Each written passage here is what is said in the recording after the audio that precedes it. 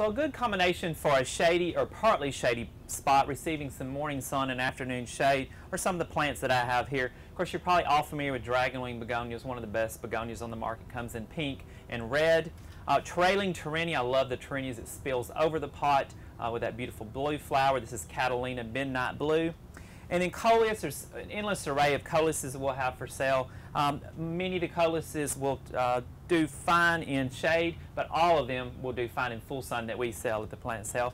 And then caladiums, and we often don't think about caladiums for the sun, but we have sun caladiums as well as shade.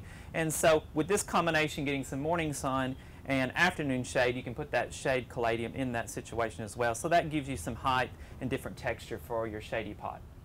As you can see here, we've got a lot of things in the greenhouse. The master gardeners have really been helpful in propagating stuff and growing things for the plant sale here at the gardens, but also in their homes. So we hope you'll come out on May the 7th and choose some great plants for your garden.